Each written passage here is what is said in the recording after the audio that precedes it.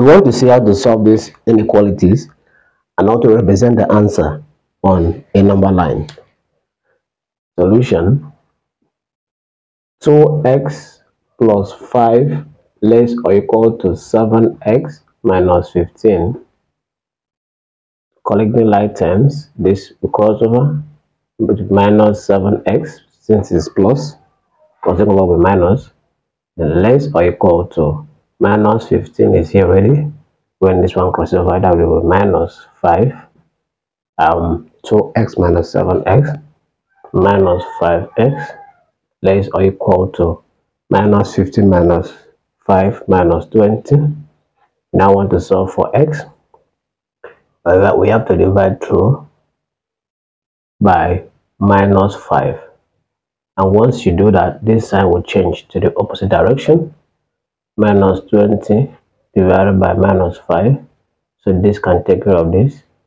Our x is greater or equal to, this cancel this, 20 divided by 5 is 4.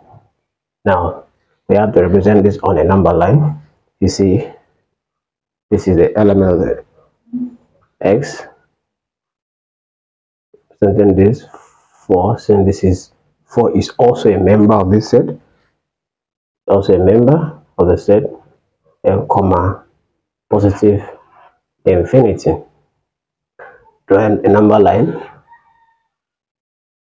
1, 2, 3, and 4. So from here, x is greater than 4. It is to positive infinity. This is positive infinity. This is negative infinity. So you have to color this place.